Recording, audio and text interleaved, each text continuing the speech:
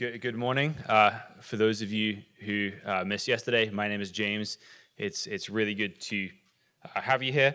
I am the director of the Almeida Initiative. We're a ministry in Seattle. We train Christians on how to make Muslim friends and have meaningful conversations with those friends. So yesterday, we kind of got into the sort of basics of the Islamic worldview and how it relates to Muslims living around us. And today I want to try and get really practical as far as how you can actually put this into practice where you live. So I'm going to break this down to sort of three basic sections here. First is how to meet Muslims. The second is how to have meaningful conversations with Muslims. And then the third is welcoming Muslims into the life of the church. You guys were a great audience yesterday. You were all really encouraging, and it probably went to my head, and it probably means I'll go over on time here. I'll try not to.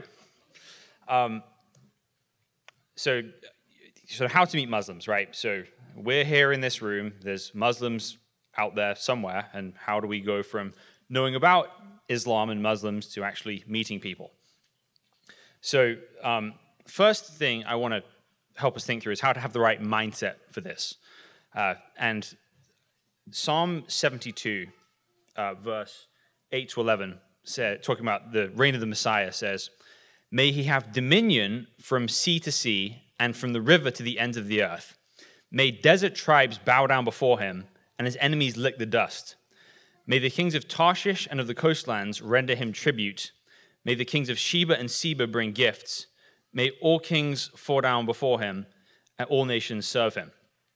So question, does anybody know where Sheba and Seba are? Yemen, right? Tarshish, no one quite knows. Could be Tarsus in Turkey, could be Carthage in Tunisia. Either way, right? Everywhere that's like directly named in this map of the Messiah's kingdom is currently a Muslim country, right? So we should, all nations are mentioned here, but this specific region is named specifically, right? So we should look at a map of the Middle East and not see a threat. We should see somewhere where Jesus' kingdom is going to have dominion in a way that's actually named in the psalm, right? That should be in our mindset here. So the only question is, are we going to participate in this opportunity, or are we going to wait for someone else to participate in this opportunity?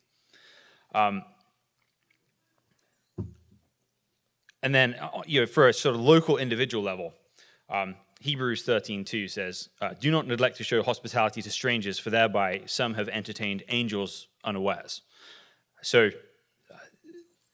now, whether or not the people you're interacting with are going to be angels or not, I think the real point here is that when we show hospitality to people, as we welcome outsiders, as we meet people who don't belong to our number, we should have an expectation that God is going to show up in magical ways. And that's been pretty consistently my experience reaching out to the Muslim world. And that's what I want for you guys, right? I'm not here to say, look at all these people in need, and you guys need to go out there and do stuff, and you should feel guilty for not going out there. No. I'm telling you, if you partake in this, you're going to have so much fun. You're going to have adventures. You're going to see God show up in some amazing ways. So with that in mind, right, there are sort of three places to kind of get started. And I'm breaking these up into intentional opportunities, natural opportunities, and supernatural opportunities. And I'll explain what I mean by all those, right? So intentional opportunities is, I don't know any Muslims. I'm going to go and find Muslims to talk to. So where can I do that, right? So the first type you could go to, you could find a religious gathering you could go to, right? So perhaps the local mosque has like an interfaith night that they're inviting their neighbors to, which you could show up at, right? Maybe there's a Muslim student association at the University of Idaho somebody could go to. It's not necessarily the best place to start, but that's exactly how I got started. I just crashed a Muslim student association meeting and then just kept going. In fact, that ended up escalating significantly. So after going for a few years, in 2014, I was invited. They hosted a specific interfaith dialogue event, right? And usually these things are painfully shallow. But by the grace of God, this one had a terrible turnout. Ends up being me and 5 Muslims in a room for an hour and a half. The people who planned the thing didn't bother to show up to it. So they had this whole curriculum planned out that was as vanilla as possible. Like, how can we all be Americans together when I'm not, and most of them weren't either? So they just, so after 30 seconds of looking at the questions, somebody said, "So, how can you believe Jesus is God and man at the same time?" It's like, and how can you trust the Bible hasn't been corrupted after 2,000 years? And after answering those questions, this one girl said, "I really want to go to church sometime, but my Christian friend never invites me." So I said, "What? My wife and I go. Come with us. In fact, you guys should all come. Make it like an interfaith field trip." And they were like, and they were like, "Oh yeah, sounds good." Was honestly expecting nothing to happen. But 3 days later on Facebook, I got the following notification for an event. It says, "MSA goes to church."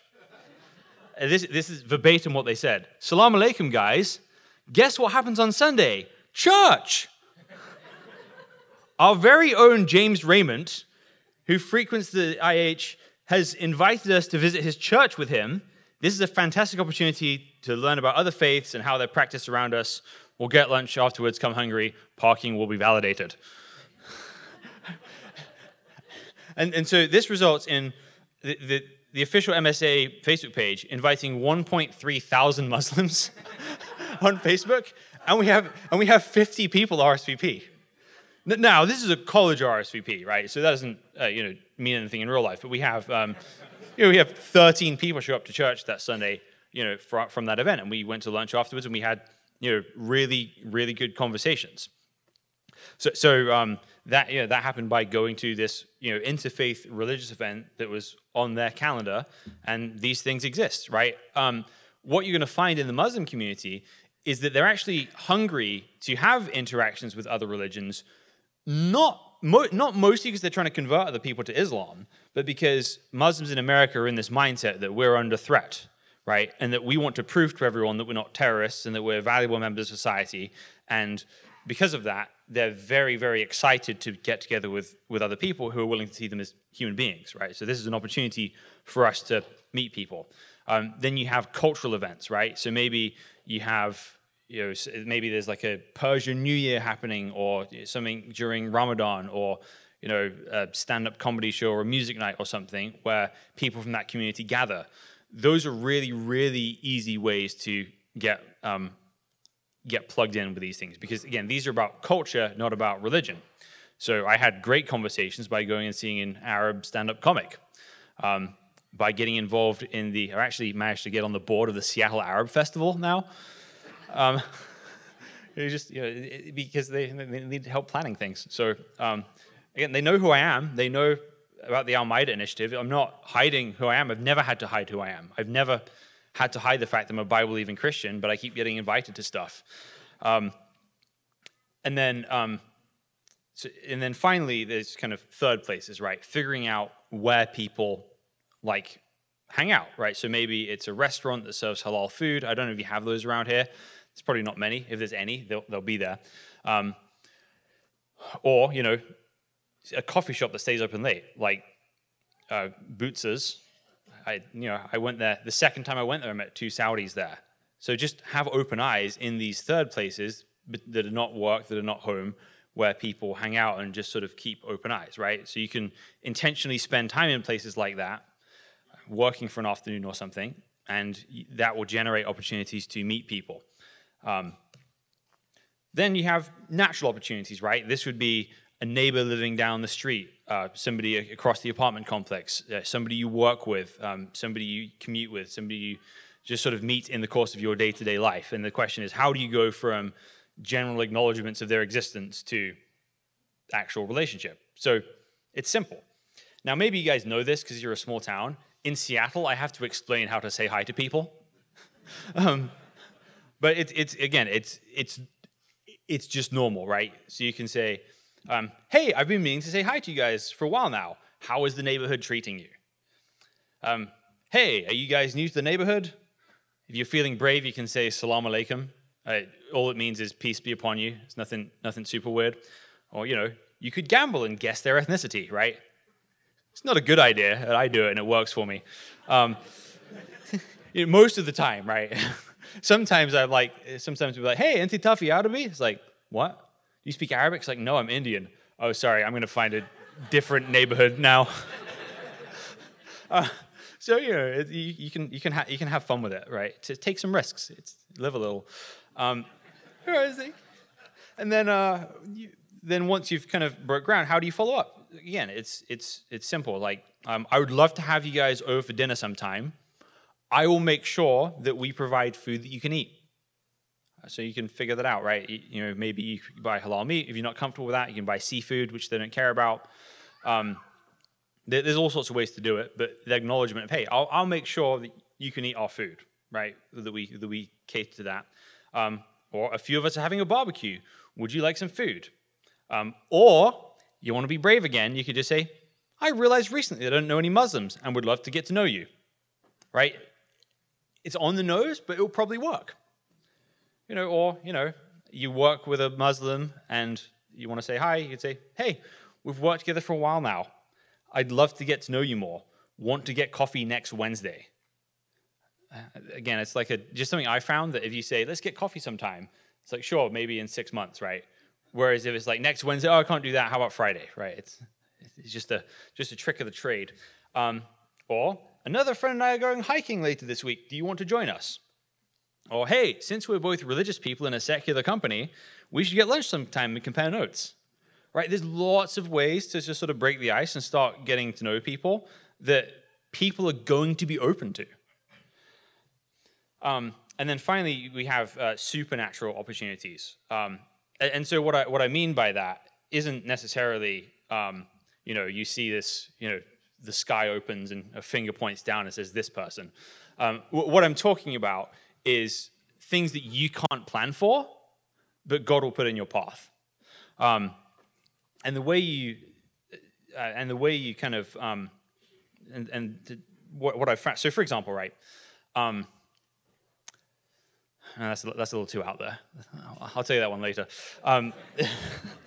So there's sort of 3 keys to this, right? The first is you ask God for open eyes. You believe that God has you in this city, this town, this state for a reason. And you ask him for open eyes for the people he'd have you talk to. And then second, be prepared to courageously walk through the doors that God opens and actually go through those. And then 3, build some margin in your life, right? And so what I mean by that is it's easy to get so busy that we don't have the time to respond to opportunities that present themselves. So perhaps you 2 of you are having a meeting at work that's about something that's not specifically sensitive, and instead of doing your meeting in the office, you go meet in a coffee shop. And perhaps you plan this every Wednesday afternoon, and you tell your wives, hey, so Wednesday is Open Eyes for Evangelism Day, and we're preparing for God to send us people, which means that our Wednesday night schedule might get disrupted a bit. So after dinner, instead of watching a show together, reading a book together, I may have to do a little extra work because I'm being prepared to walk through doors God opens. Perhaps you keep Thursday nights free, so you're ready to invite non-believers over if you have the opportunity. Just kind of building this margin in your life with the expectation that God will put people in your path. So one example of this for me, so every Sunday I get one-on-one time with each of my kids. And so we'll kind of spend some time together, talk about some Bible things. But then with my daughter Aaliyah, we've always gone out to a coffee shop and drawn things together. So we'd always go to this one coffee shop that's open really late, so all the Saudis go there, and I kind of train her to just sort of say hi to the Saudis, right? She's my secret weapon for meeting Saudis. And what I found is they love kids, and they always give her candy. So she'd just go up to ladies wearing hijabs and would say, "Are you from Saudi Arabia?" And they'd be like, "Yes!" Grab her, kiss her, says, "Have a candy," right? So she loved it, right? And it's an opportunity for me to disciple my children while doing this, right? I think we tend to think of kids as a barrier to sharing the gospel, but actually can be a huge benefit to it. So one specific time, there was this guy, looking at her drawings. He says, "Oh, what are you guys drawing?" We're drawing a shark eating a cat. It's like, why? It's like, she requested that. It's like, oh, it's great. Why? It's like, oh, she's my daughter. We do this every Sunday because we want to make sure we have a one-on-one relationship. And it's, oh, that's really great that you guys do that. What do you do for work? I said, I run a nonprofit. We facilitate friendship and conversation between Christians and Muslims. And he says, oh, I'd love to learn about that. So we end up getting coffee, and I explain the gospel to him. He says, that's beautiful. More on that story in a bit. Another time, I ran out of coffee at home, right? And normally on Saturdays, I make coffee at home. This time we'd run out, so I sort of said, okay, I'm going to go to the store, buy more coffee. But then it's like, do you need anything? It's like, no. Okay, I guess I'll go to Starbucks. Then all my kids want to come. It's like, okay, get your shoes on. So I get my shoes on, which takes me 20 seconds. By the time I get my shoes on, only one wants to come, Aaliyah. 4 at the time. And when we get there, she says, Daddy, let's sit down. I'm like, fine. Get a table. So she gets the one table that's free, and there's one chair there. And there's a woman in a hoodie with headphones next to the table. So I go up, hey, excuse me, is this chair free? Oh, yeah, go ahead. I sit down. My 4-year-old daughter says, Daddy, make friends. Fine. What are you studying? English. Oh, great. Where are you from? Saudi Arabia. Great. Inti min Saudi. She says, how do you know Arabic? I said, I run a non-profit called the Al-Maida. I run a non-profit. We facilitate friendship and worldview conversations between Christians and Muslims. She says, is that the Al-Maida initiative? I've heard of that. I'm like, yes! Moving up in the world. She says, I actually have a bunch of questions for you. When can we talk? I was like, all right, let's get coffee. So we got a coffee a week from then. And so she comes to me and she says, okay, so about the Al-Maida initiative, are you trying to help people make friends, or are you trying to change people's religion? I said, yes. And she says, I don't know why you do that. All religions basically teach the same thing. And I said, okay, I can see why you'd say that. Let me give you an example of why that's not true. So in Islam, you have something called the fitra. And the fitra is this idea that everyone is born in a state of purity. Everyone's born Muslim. And then it's external forces that turn someone into other religions that corrupt people, right? That's what Islam teaches. I said that to her. She says, yes, right, that's what Islam teaches. Jesus, on the other hand, says that nothing outside of a person can make a person unclean. The evil comes out from within a person's heart, and that corrupts a person. So let me tell you why. Let me tell you why this matters, right? So imagine for a moment what Jesus is saying is true. Yet you live in a society which teaches you people are basically good. What would that do to you? Well, you'd look at everyone else and think they basically have it together. But you'd look at yourself and you'd see a darkness that you can't explain, and you'd think you're broken in a way that not everyone else is. And she said, you just described my entire life. So if my heart's the problem, what's the solution? And then I get to explain the gospel to her.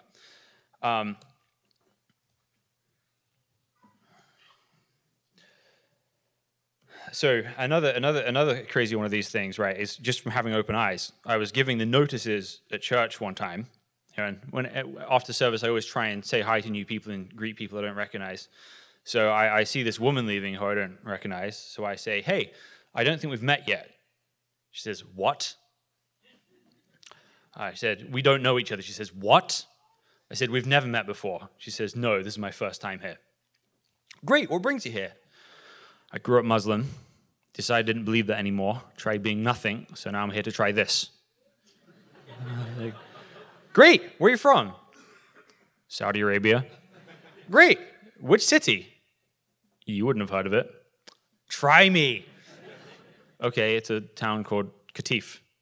I know where that is. I have a friend from there, which means you grew up as a Shia Muslim, right? She's like, how the hell did you know that? I have so many questions. When can we talk? So we got coffee later, and so she says, so she asked me, okay, so do you believe the Bible and the Quran, or do you just believe the Bible? I just believe the Bible. I said, okay, but if the Quran's not true, how did Jesus escape from the cross? He didn't. And so we read the last 3 chapters of Matthew together, and she says, oh, it does say that he died and rose from the dead, but what actual difference does that make?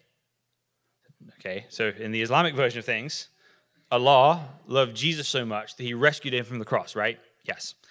In the Bible's version of things, God loved you so much that he put Jesus on the cross, so if you trust in him, you can know with certainty that you're loved and forgiven. She says, that makes so much sense to me. I believe that. It's like the easiest conversation I've ever had.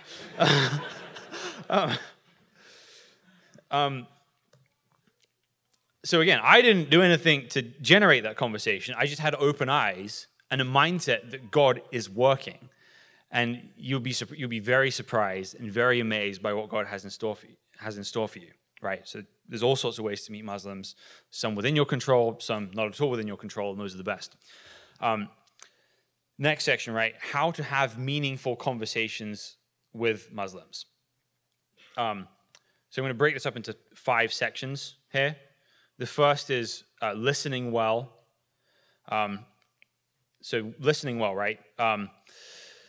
James 1:19 says, know this, my beloved brothers, let every person be quick to hear, slow to speak, and slow to anger. Proverbs 18:13 says, if one gives an answer before he hears, it is his folly and shame. So the point here is that we want to make sure that we're understanding who we are actually talking to, right? The last thing I want to do is give you guys a script that you go and repeat to every person you meet, right? It says, hi, I'm James. Great, I'm Saeed. By what standard, Saeed? Right? Being presuppositional is not a script that we get to repeat to people. It's a way of trusting in God's word as the foundation for everything, and it's the foundation of which we explore the world, that we understand the world, that we use to understand the people we're talking to.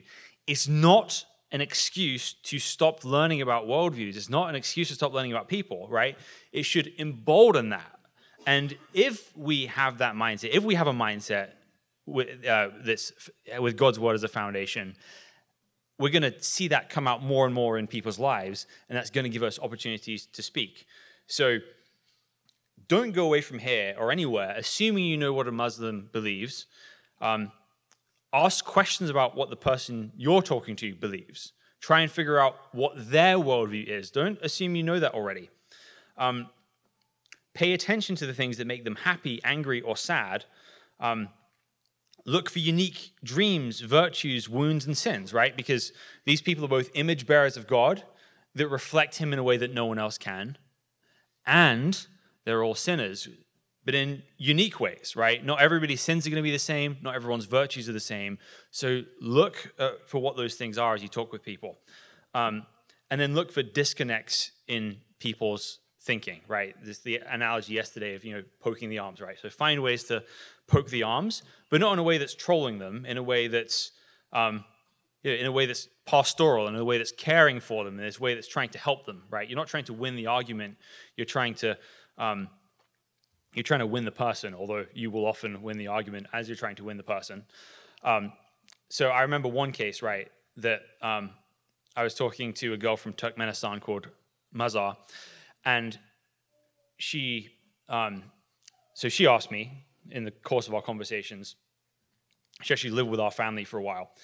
She asked in the course of our conversations, what do you think the link is between religion and domestic violence? I said, well, it depends what your religion is. So I said, do you think Jesus ever hit a woman? She says, no.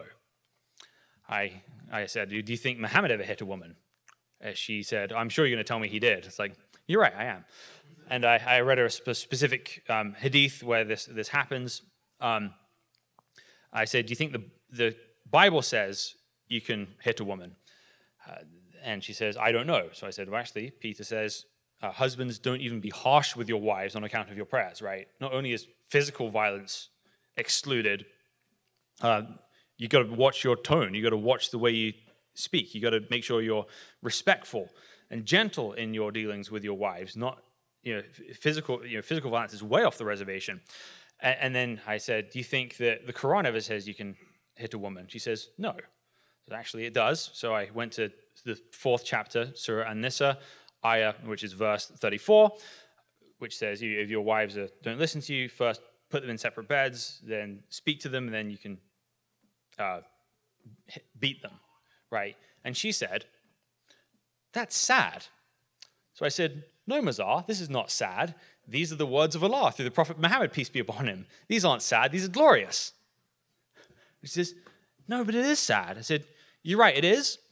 And what you're demonstrating at this point is that you have a connection somewhere to a standard that supersedes what you claim to believe. All right, and that is God's standards, not the Quran standards. And you're demonstrating that right now. So a few months went by, and she messaged me saying, I'm not Muslim anymore.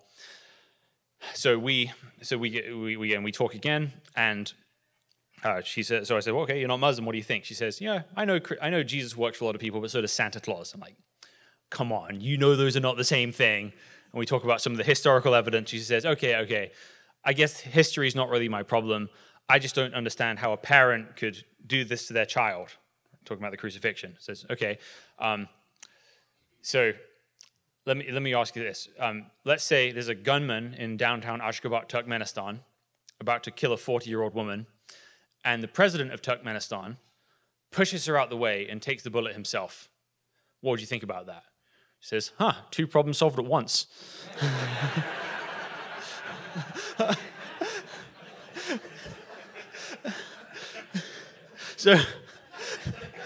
So I say, and then she says, but it would be an honorable end to a dishonorable presidency.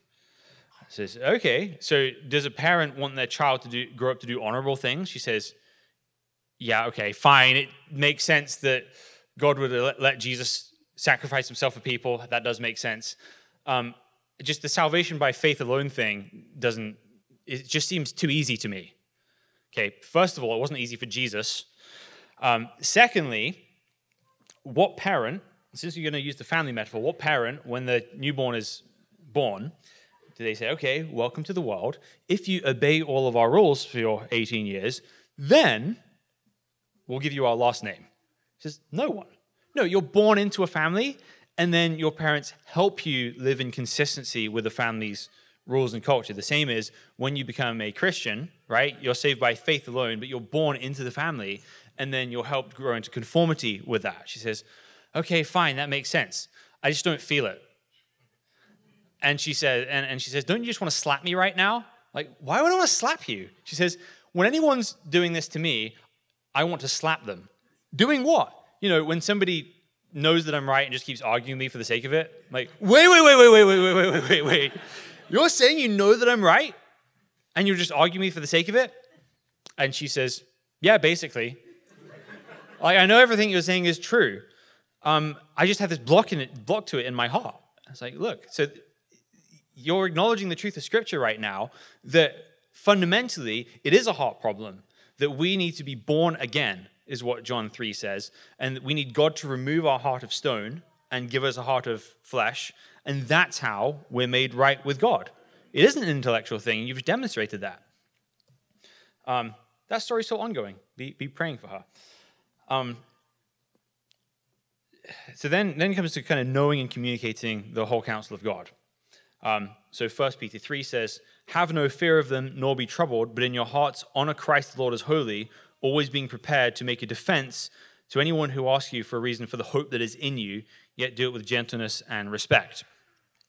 So notice here, you are not being asked to understand every single other worldview and every aspect of that. You're being asked to be able to give a defense for what you believe, for the hope in you, right? So it's great to be able to understand Islam. It's great to be able to talk about other people's worldviews, but the most important thing is you keep growing in your ability to understand the scriptures and communicate the scriptures to people.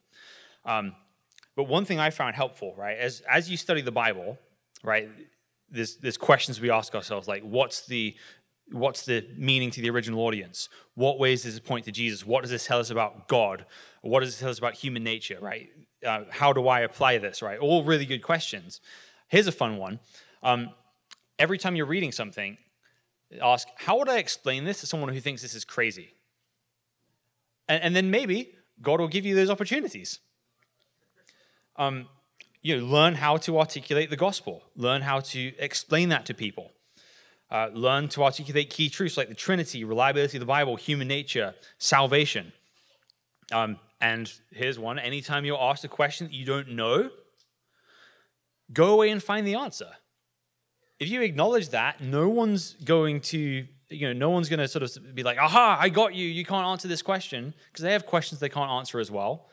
Either they act like that in the moment, it doesn't matter, right? Because you're not just showing them that you know all the answers. You're showing them where your authority is, right?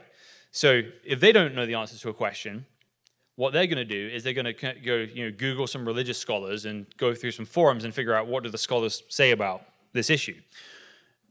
You're going to study the Bible. You're going to look at what the Word of God says, and sure, get some counsel and input on that. And you get to share your process with them. So you get to point them to Jesus in your quest for answers from Jesus, right? It's not a bad thing not to know the answer to a question. It's an opportunity for you to learn and grow. And the more growing you do on the battlefield, the easier it is to remember all that stuff. Because if you're reading something academically, you're reading a Bible verse that it just seems academic to you, then it's easy to forget. But you share a Bible verse with somebody and it makes them angry at you or weep tears of joy, that's going to stick with you in a level that it's not going to if you're just in a classroom somewhere. And then finally, make sure you watch your footing. This is the presuppositional part of this, right? So it's really, really easy when talking to Muslims to lose track of this, right? So if you're told, somebody tells you the Bible is corrupt, it's very easy to sort of say, okay, look how many Greek manuscripts we have. Look at how reliable the historical evidence is. And it's useful to know that. That's all good stuff. But unless you yourself are a manuscript scholar who studies the Greek, and, this is Moscow, Idaho, there may be more of you than average. Nevertheless, right, generally, you're going to be relying on someone else at that point, right? So the reason they believe the Bible is corrupt is because a bunch of people in their community have told them that the Bible is corrupt, right? So when you're leaning on other people, it's basically a battle between their scholars who they know and love and your scholars who you know and love. And they're always going to pick the people they know and love first, right? So I want to give you a framework for talking about things, like talking about the authority of the Bible from the Bible. So the most recent time I employed this was about a year ago. I got a call from a guy I'd met one time. He's a Pakistani guy, and basically there was a guy who was an Uber driver passenger who was Pakistani as well, and he asked the Pakistani Uber driver, "Oh, you're Pakistani, are you Muslim?" And he says, "No, I'm Christian. What about you?" He says, "I'm nothing." "Would you like being nothing? Or are you searching?" He's like, "Of course I'm searching, man. I just don't know who to talk to." So the Uber driver gives him my number, and we end up getting coffee. And he says, "Okay, my first question is, why did Jesus come 2,000 years ago? What happened to all the people that died before Jesus? Like, how would they be right with God?" So we read Psalm 49 together, talked about David's hope that God will ransom my soul from the power of Sheol. And then, a week later, we get together again, and he says, "Okay, I've been told my whole life the Bible is corrupt. How do you answer that?" So I said, okay, so we look at the words of Jesus in Matthew 5. He says that until heaven and earth pass away, not an iota, not a dot will pass away from the law until all is accomplished, right? Jesus affirmed the preservation of the Old Testament. Jesus says, heaven and earth will pass away, my words will not pass away. In Matthew 23:34, Jesus says to the people of Israel, therefore I send you prophets and wise men and scribes. What do prophets do? They hear words from God and communicate them. What do scribes do? They accurately write down the words that God has given, right? So Jesus makes a promise to keep speaking through his disciples. And he promises in John 16 that he's going to send the helper who won't speak on his own authority, but speak on Jesus' behalf to the disciples, right? When we get into the rest of the New Testament, in 2 Peter, Peter affirms Paul as Scripture. Paul affirms Luke as Scripture in 1 Timothy 5:18. And so we can see within the New Testament, you have most of the biblical canon already there.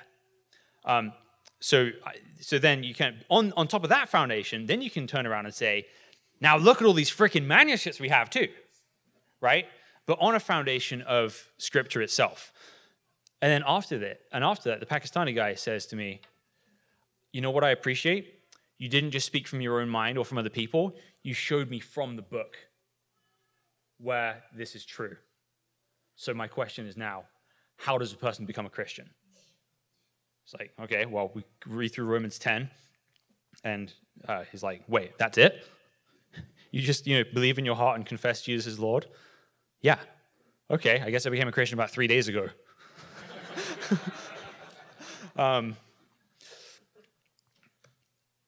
So basically what you're trying to do, right, is you're trying to bring the words of God up against the words of men, right? And the more specific you can get, the better.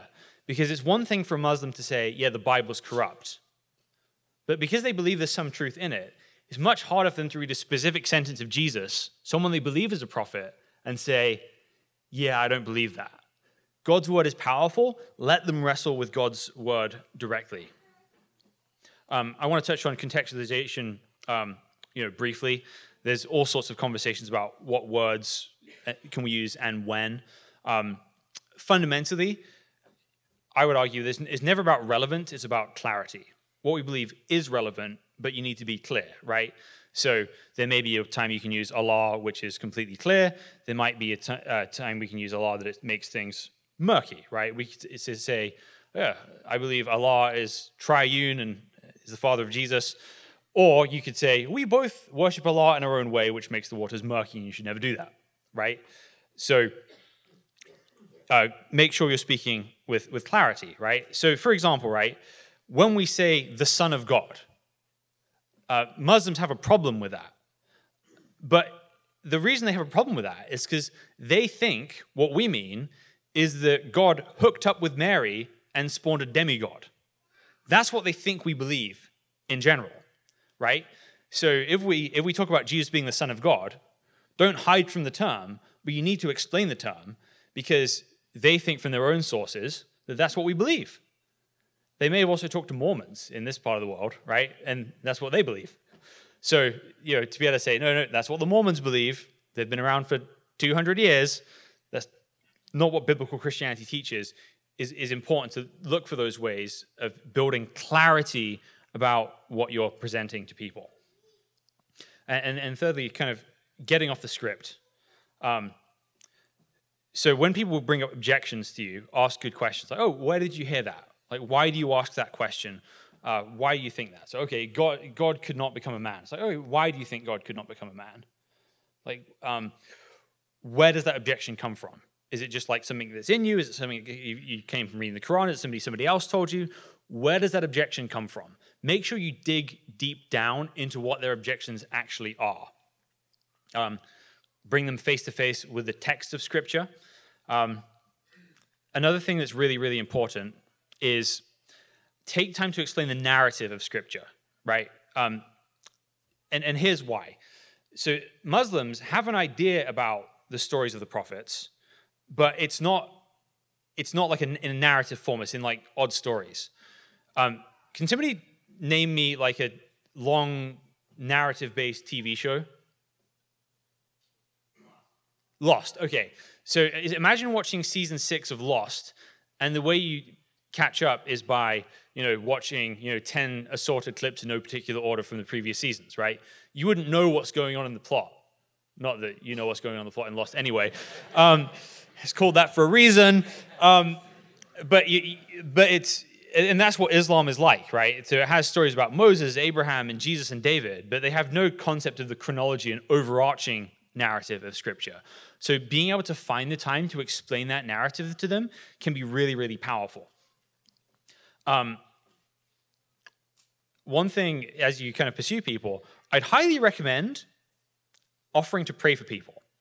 They'll often say yes to it, and they've often never experienced it before, because Muslims pray their prayers in the mosque, the 5 daily prayers, and they'll add things that they want alone. But laying your hand on somebody and praying for something specific is just not something they generally experience. And so many times we've prayed for Muslims, and they're like, wow, no one's ever done that for me before. I really like that. That's really special. They're going to be experiencing something completely unique from you at that point. And then I don't necessarily need to tell you guys this, but so often people miss opportunities with Muslims because they just want to sort of see the gospel as this sort of booklet of prepositions they want to get to, right? And they're looking for a window that a Muslim will kind of give this opening of like, oh, well, you know what can really help with that? There's these 4 spiritual laws that I can explain to you.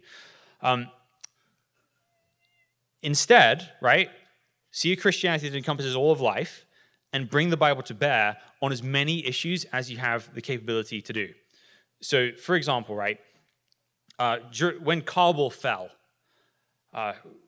we had a girl reach out to us through the podcast. We have a podcast, which you can find in the booklet, and we talk about various issues in the Muslim world. And we did a couple of episodes on Afghanistan. So we had a bunch of Afghans at us and start reaching out to us. And my friend Ibars and I met with this girl called Sama, who was just troubled by everything that happened in her country.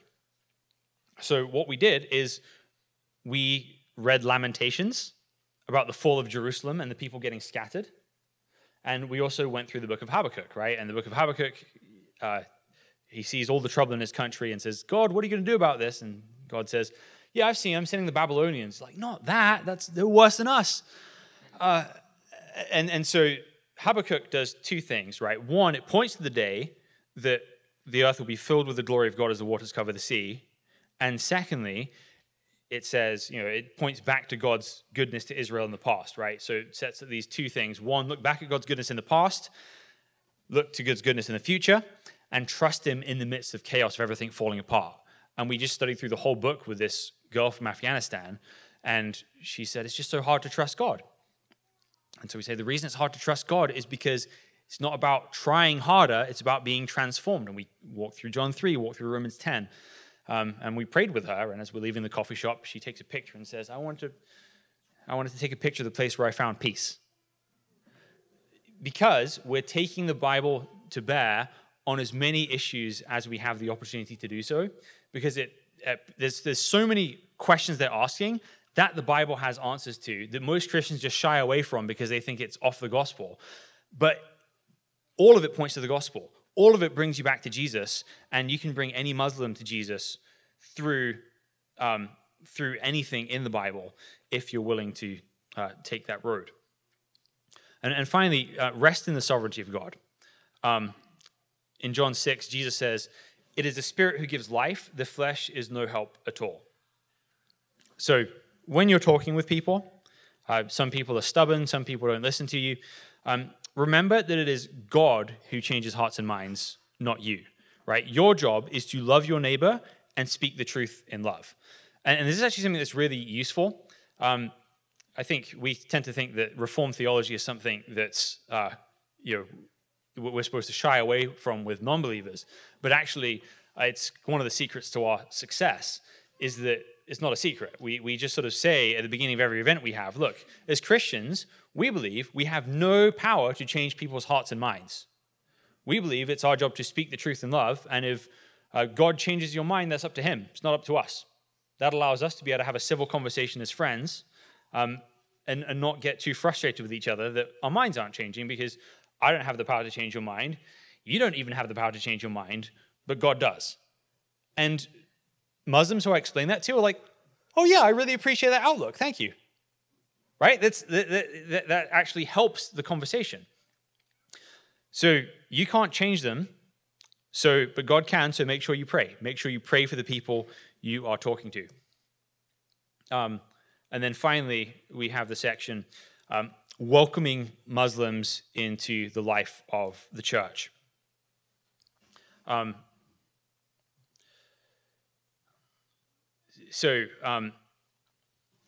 you're going to find in the Muslim community is it's a vast web of interconnected people. And if you build credibility with one person, you're going to very quickly become friends with their friends as well. And then you have an opportunity to invite your friends into that. At one point in my life, I had to go to things to meet Muslims. And now the opportunities just sort of generate themselves. Once you get in, you're in, and things will just sort of keep going and growing. So as far as bringing Muslims to parties and events and stuff, so the first thing is, you can invite them into existing things like hikes, barbecues, game nights, whatever you have going on. A hack for this is avoid only serving pork and provide options they can eat, right? I met a guy one time who's like, I'm just going to start doing ministry to Muslims. So I told my family, we're not going to eat bacon anymore. It's like, why? It's not like vampires and holy water. Yeah, a Muslim does not walk into a room, see a plate of bacon, and right? They just won't eat it, right? They're not going to feel offended that you have things they can't eat at your party, but they will feel really loved if you make sure you're out of your way to provide something they can eat, right? It really isn't that complicated. And even if you go wrong, like the first event a church did for Muslims, they provided a pork dish as the main thing. And it was fine. We just got a chicken option. No one cared, right? Everyone's laid back about this. It's not going to be a problem. But also, you could actually plan sort of specialized events as well. So this Saudi girl that became a Christian, very early on, she wanted to find a way to reach out to the wider Muslim/Saudi community without having to say too much herself, because it's very, very high stakes in Saudi Arabia. So we were at Red Robin one Sunday after church, and I said, hey, since Ramadan is coming up, we should get all the Christians from Muslim backgrounds together to have kind of a party so you can meet each other and support each other. Somehow she heard, let's get all my Muslim friends and all your Christian friends together and host a dinner at church. And that is not what I said, but I love it. Let's just do it. So basically, during Ramadan, right, which is basically a Muslim sort of religious month where they fast throughout the day and break their fast at 9 p.m. If you have the event in a mosque, there's going to be like a gathered prayer and a sermon to go with it. If you go in someone's house, they don't do that. They just start eating food at sundown, right? So we don't do any religious activities for the iftar dinner. We just had a dinner after sundown, and we end up having 35 Christians and 35 Muslims over for dinner. And the way we approached it is we didn't have any scripted content. We just had little cards in the middle of the table and asked questions like, when did your faith become important to you? What's the biggest question you have for a Christian or a Muslim? When would be a good time to continue this conversation over coffee? Right? Really simple. And Christians did a great job following up, and friendships were built. But we found out at this dinner that another one of the Saudis had secretly become a Christian a year earlier. And then the guy that Aliyah and I met in the coffee shop came to this thing. Then from there, he started coming to church every week for 10 weeks. And then a group of us got together, and one friend asked him, so what do you think? Do you think we're all crazy? And he says, no, I think I'm going crazy too. and then at that point, he kind of moved back to Saudi Arabia the week after that. And we didn't hear from him again for 3 years. And we had no idea where he was at. But then early last year, he shoots me a message and says, hey, are you still in Seattle? I'm here for the weekend. I'm like, yeah, absolutely. Let's get coffee. So he asked me how I've been. I tell him all the crazy stuff that's happened to us. And he says, I have a crazy story too. And so what happened is he went back to Saudi Arabia, and religion fell off his radar completely, right? Forgets about Islam, forgets about Christianity, buries himself in his studies. And then he moves from Jeddah on the west coast to Dammam on the east coast after a year to live with his older sister. And as soon as he gets to his older sister's house, a couple of days in, she says, there's something I need to tell you. I've become a Christian, and I want you to study the Bible with me. And he's like, okay, I get it. And then he actually, went back to Utah after this to study there, gets involved in a Bible-believing church there and gets baptized and is now going strong in his faith. And so many more of these opportunities and friendships grew out of these dinners. And so, whenever we think through events, the point is not to have a big crowd. The point is consistent one-on-one relationships between Christians and Muslims where trust can be built, where long, meaningful conversations can be had, and we can see people's lives transformed. So as you plan events, right, as you get ready to invite Muslims to things, don't be discouraged if everyone shows up really late. Expect it, right? Conversely, be prepared to stay late and talk with people. It's an important part of the culture. So, we had interns last year, and they like to go to bed at like 9 p.m. And I'm like, listen, if you can't stay up till 1, you're not going to make it in Muslim ministry. It's just not how it works. I've probably, of 9 years of Muslim ministry now, I can count on one hand the amount of Muslims I've seen before 11 a.m. It's just how it works.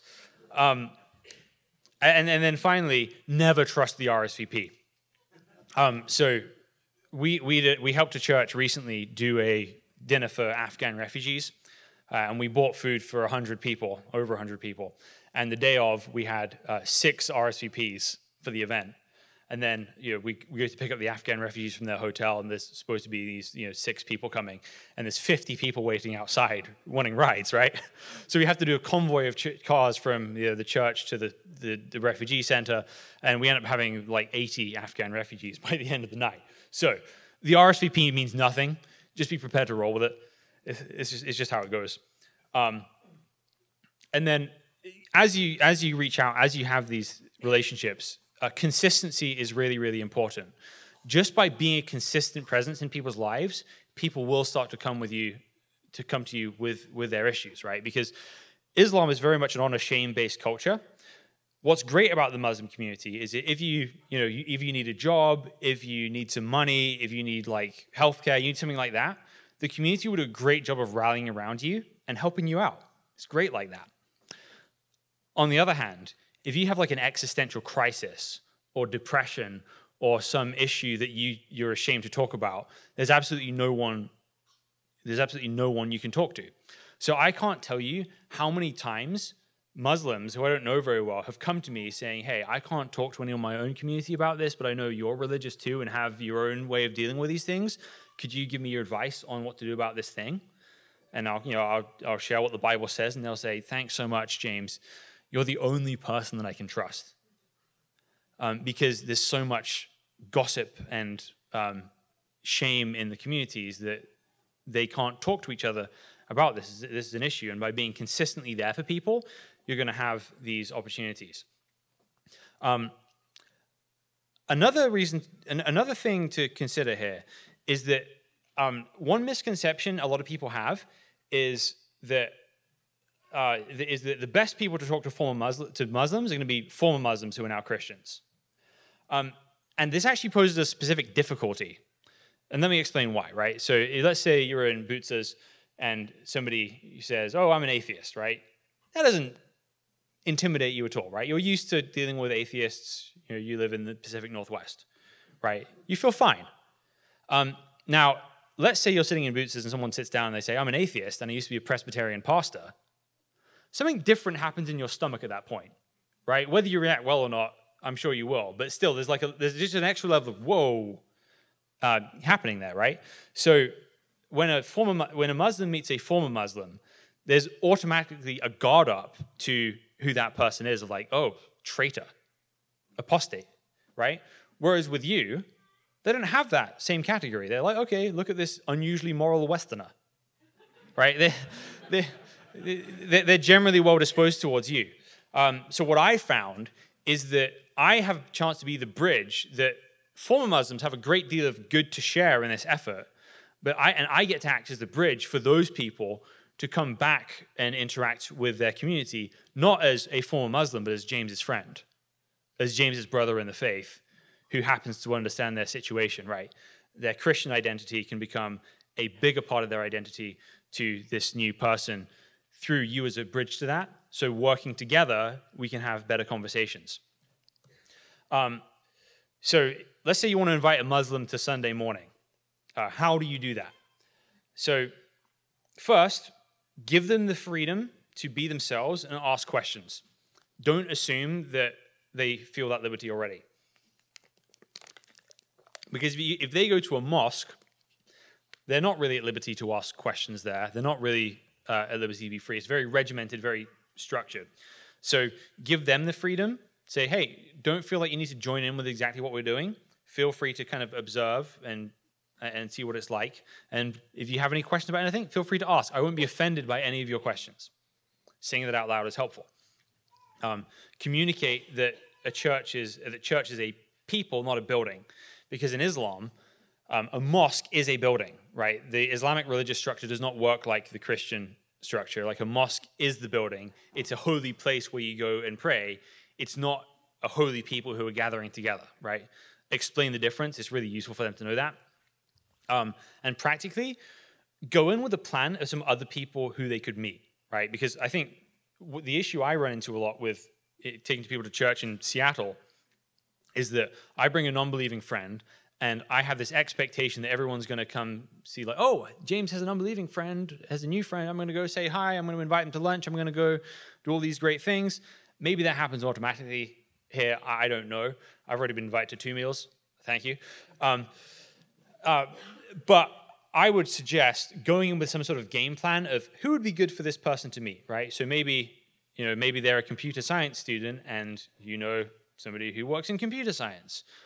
Maybe you're really into farming, and someone who's a farmer, right? Just think of these natural connections that you could make with people. Introduce them to your community, not just you. Again, take the time to explain what's going on. Why do we sing, right? Muslims don't sing in the mosque, right? So it's actually very strange to them that we sing. Explain that. Explain what communion is. And then take the time to break the language barrier. So it's very easy for us to sort of speak in Christianese in ways that people don't understand. But let's say you're reaching out to Muslims and you use the phrase "Son of God," right? It's just useful to explain what we mean by Son of God, and make sure we're hitting that and not just assuming everyone knows what we're talking about. Because, again, a Muslim would not, a Mormon would not. We need to explain the difference of biblical Christianity.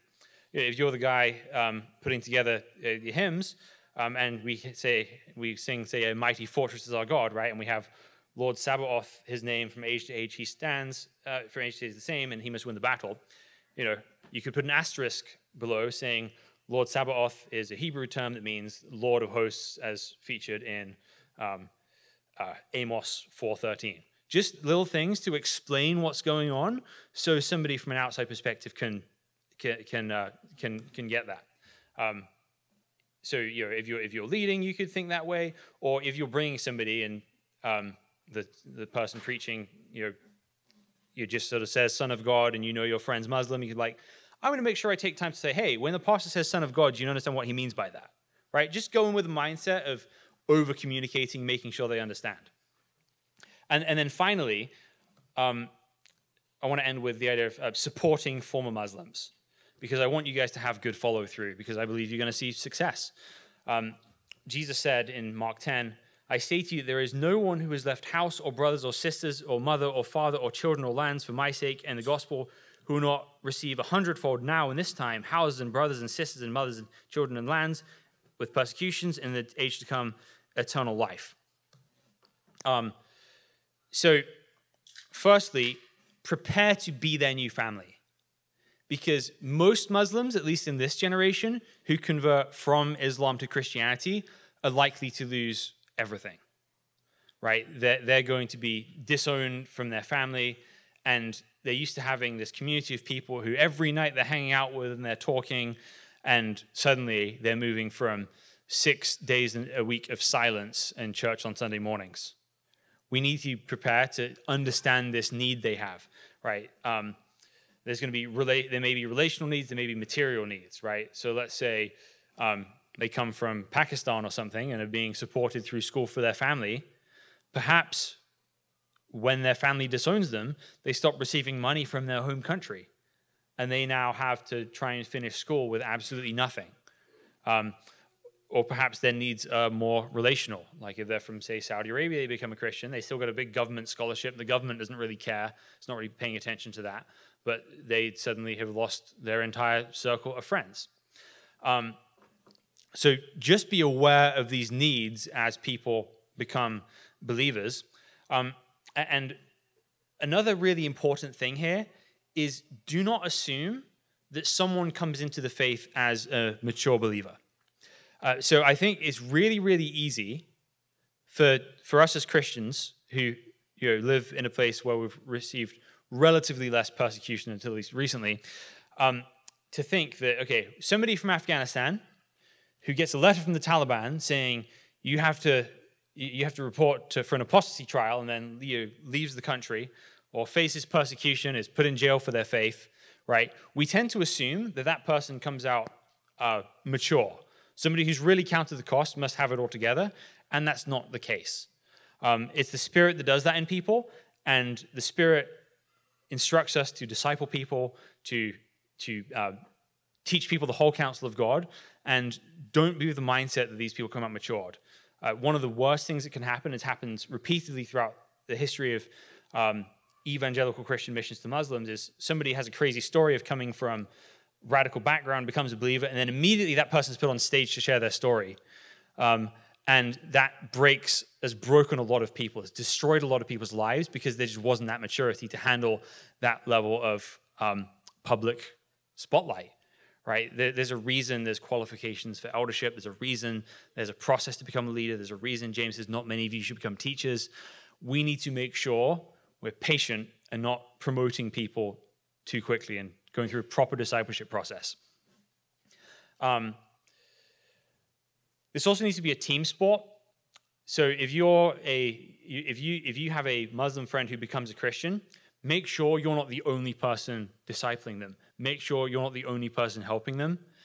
It's easy for them to kind of get in that mindset of, yeah, you're the one I trust. I don't trust anyone else. Make sure you're explaining what the local church is. Make sure you're bringing a number of people around you, because there's the mindset that can be true in America that we hear, Jesus said, be fishers of men, right? And when we hear fishers, we think of one guy with a fishing rod casting it into a lake, reeling it up, right? Whereas in the New Testament era, like fishermen is like 3 or 4 guys walking with a net together, bringing in a group of fish. Evangelism is a team sport. Discipleship is a team sport. Make sure you're working together with others as you disciple people. It's very easy when somebody first becomes a Christian to just want to be secretive indefinitely, and your job is to encourage them to live courageously, to not shy away from the conflicts. Now, it's not your time, it's not your place to expose them to their family and say, right, you have 2 weeks to tell your family you're a Christian, but you need to be encouraging them, persuading them that Christianity is a public declaration of faith in Jesus, and you need to be moving towards that. Subsequently, support them in their relationship with their family. Now, that could take a couple of roles. So maybe they really love their family and are really hungry for their family to be saved. And maybe there's a role for you in there where you can go and make friends with their family as well. So the Saudi girl that became a Christian, I actually became really, really good friends with her dad.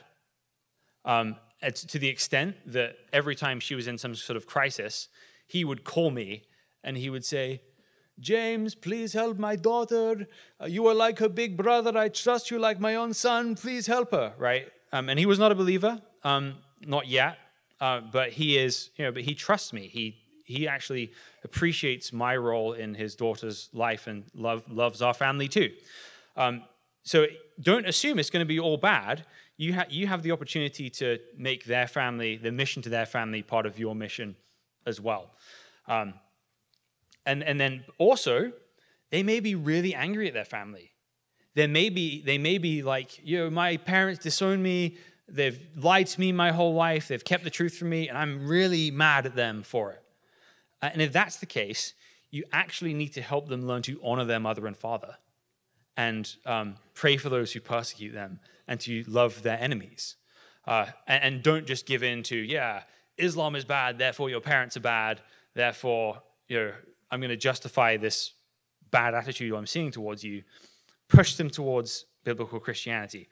Now, I know this can feel difficult because somebody coming from this crazy background, this very difficult culture to come out of, again, it seems like, well, what do I have to say to a person going through these things? Fundamentally, well, you don't understand what they're going through, but the scriptures do, right? And so you're not giving yourself to the people. You're not giving yourself to foreign Muslims and to other believers. You're giving the whole counsel of God. And God's word does equip you to say what needs to be said. It does equip them to live the Christian life and be prepared to grow as a Christian as they reach out to their own community. So stand on God's word as you proclaim the gospel to Muslims. Stand on God's words as you disciple Muslims, and you'll do just fine. So thank you guys for your time. If anybody here would like more equipping on this, there's a couple of avenues for that for us. So in the booklets, we have a podcast, and this is me having conversations with different Muslims and mostly current Muslims, sometimes former Muslims.